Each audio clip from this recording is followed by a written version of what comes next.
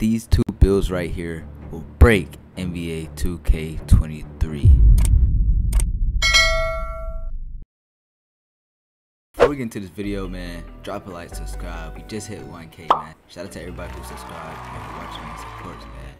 Appreciate that, man. Drop a like, sub up. Let's get into the video. So first things first, we're gonna look at these hairstyles before we get to the build. If you want to skip to the builds, you can go ahead. But these hairstyles are bad, bro. I don't know if these are all the hairstyles that's gonna be in 2K23, but these new ones, bro, I don't really like them, bro. Like the John Morant one is alright, but other than that, like all the other ones, either we already had it or it's bad, bro. Like I don't like them, man. Comment WRL for hairstyles. Let's get into the builds. First build, we got this 6'9" face up playmaker, man. This build is amazing, man. This build looks so tough. Shout out to Juice Man and Beast TV for the builds. The original link will be in the description if you want to watch the original videos. I'm not taking their videos and saying it is my own. Like, no, I did not get to test the game. I did not get to play the game early. So shout out to Juice Man and Beast TV.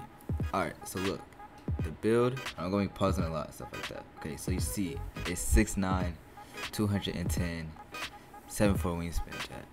And for your wingspan, it does not affect your dribbling this year, bro. It does not affect your dribbling this year. So you can put it max wingspan, low wingspan. I feel like you should always go max wingspan now since it doesn't affect your dribbling. It affects your shooting though, so maybe that's the only reason you wouldn't want to go max. It still affects your shooting and your defense and your dunking and stuff like that. But bro, you only really need about like a 82 to an 85 3 this year. Maybe an 80 will work, especially if you know your jump shot, but I'd say you get comfortable around 82 to 85 in between there, and that's all you really need. So you don't even need that. And he has a 7'4" wingspan and he gets an 86 3-point shot, so that's already good. I think once you go over 6'10", then that's when it starts affecting your dribbling and stuff like that. But that's at that point you're just literally a big man. Like, but these 6'9" and 6'10" Demigod builds, you can play as a 4, the 5, the 1, the 2. You can play any position. It's a Demigod. It's given like 2K19, 2K17s in nostalgia, bro. Like, I'm telling you, first just watch how he upgrades the build. Watch how he upgrades the build, and watch how when he upgrades certain stuff, other things go up as well in other categories. He's also trying to upgrade it to get certain badges too. Try to get as most badges he can in every category, and just get the most badges that will fit his playstyle, chat. And also, when you're looking at his build, use this as a template. You don't have to make the exact build if you don't want to. You can always tweak it and change it how you want. Me, I'm going to use my playstyle, and I'm going to change the build a little bit too. I'm going to change it to how I would like it and how I play. Because I know I'm not going to be the main guard. I'm not going to be the main ball handler. But I still want to have a decent ball handler, so when I play ones, or if I'm not playing with my guard, I can still handle the ball and be alright. So look how he upgrades this. Look how much badges he has. Right now he's looking at the defense and see how much he needs to get certain badges and all that stuff. So this is the final 99 overall attributes. So yeah, it's an 87 midi, 86 3. Those are max. He has the 83, that is good enough. You really only need like a 70 to 75 free throw. 80 drive dunk and an 80 drive layup. We don't know how much you're gonna need this year to get contact dunks, but I'm pretty sure it should be around 80 to 85 like always is. Somewhere between there. Even if 80 gives you like the little contact dunks, is still something, you feel me? He has an 87 ball handle and a max out speed with ball. So only thing about the taller builds is your speed with ball is gonna be a little lower. He has an 81 speed, but when you're dribbling, the speed has nothing to do with anything. Speed with ball is for your dribbling. So off ball and defense is for your speed, because there is no lateral quickness. So your speed has to do with everything except dribbling. He has an 80 block, that's really good. 80 defensive rebound, that is good. His offensive rebound is iffy, but he's still gonna be able to get rebounds. I'm gonna show y'all the gameplay. Perimeter defense is at 80 and interior defense is 70, but we don't know how good the interior defense is or is not this year, so we're going to see. His strength is kind of lower, so I'll probably put my strength a little bit. 2K is saying that you need strength this year, so we're gonna see. He has 76 XL and not max stam. Hey man, I don't know, you might need a stam. A lot of people are complaining about the bar, the standard bar, and the 3 boosts and all that. I just feel like y'all complaining too early. Y'all getting the inch and taking them out. Like, you feel me? You just gotta play the game first and see how it goes.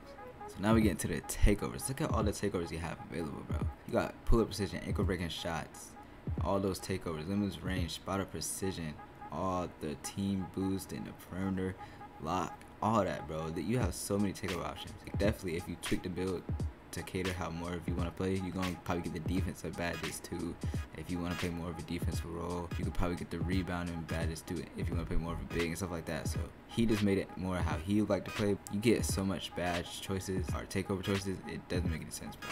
Then if you can't unlock a certain badge, I feel like you should make that your takeover. Like if you can't get limitless range as a badge, then make it your takeover. If you can't get a defensive badge, then get a defensive takeover. Feel me? So you can have the most Demigod X build as possible. It's hard to make Demigod builds this year. You're gonna be more of a role player. You're not gonna have every category 80, 90. You're gonna have 2, maybe 1, depending on how much you really want that category to be up. Really gonna have to think smart, be wise, take your time. Don't rush to the builder, bro. Take your time. Tell me, take your time, bro. And this is his shades of players. I don't really like that resemblance. That doesn't really, I don't think that's right, but whatever. And you see the build name, Face Up Playmaker, man. A Face Up, that's a new rare build name. I don't know if you're gonna get that a lot this 2K, but it's a new build name for sure. So I don't know if it's necessarily rare, but it's definitely new. See, he has 14 finishing, 25 shooting, 20 playmaking, and 16 defense. Now you wanna aim more for the 15 finishing, and he even said that in his video. He messed it up a little bit, but you want to get the 15 finishing badges if you're making this exact build, so you might want to tweak it a little bit. Nonetheless, this is still a decent badge spread. There's new badges this year, bro, like Masher, Aerial Wizard. I need to see what these badges do. And there's a Bully badge. I don't see it up here. Yeah, I don't see Bully, but there's a Bully badge too, bro. It's more like a LeBron, Giannis type of badge. It is so fire, bro. And then on your right, you see that you have core badges. So for your core badges, you don't spend any badge points on your core badges. You literally can put badge in a core badge for free. That's a W for 2K, I'm not gonna lie. Like, that's a little method. Like, you can finesse it with that. 2K definitely is a W for that. Tier 1 and Tier 2, you can use those anytime, but for Tier 3, as you see right there, it says equip at least 10 points between tiers for 1 and 2. You can't put on Tier 3 without putting on at least 10 points for Tier 1 and Tier 2. It has to add up. It doesn't have to be each. You have to be wisely in where you put your badges if you want them Tier 3 badges. You definitely want at least one Tier 3 badge. I say try to make one of your Tier 3s your core badge. You see for the Tier 3, blinders, catch and shoot, deadeye, and limitless range are the Tier 3 for shooting. I really want to see what these playmaker badges are going to do in the game, man. Like the new ones. Handbreaker, that's a new badge. It sounds nice. It really sounds nice. Killer combos, I think that's more like quick chain. And mismatch actually went from a shooting to a playmaking badge, man. I love it. I love it. We're gonna see. We're gonna see. He put catch and shoot as his core badge too. Defense, bro. You got glove. I think that's a stealing badge because pickpocket's not in the game anymore, I don't think. Challenger, I forgot what that does. I'm gonna have to read it over again. I can't wait to get in the building, man. Can't wait.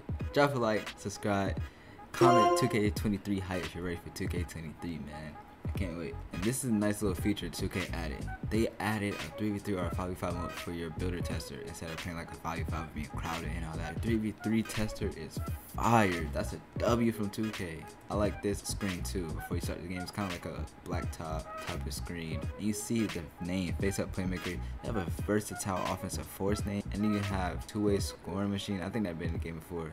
A 3-level shot creator. I don't know if that's been in a game before, but that sounds like a W name too.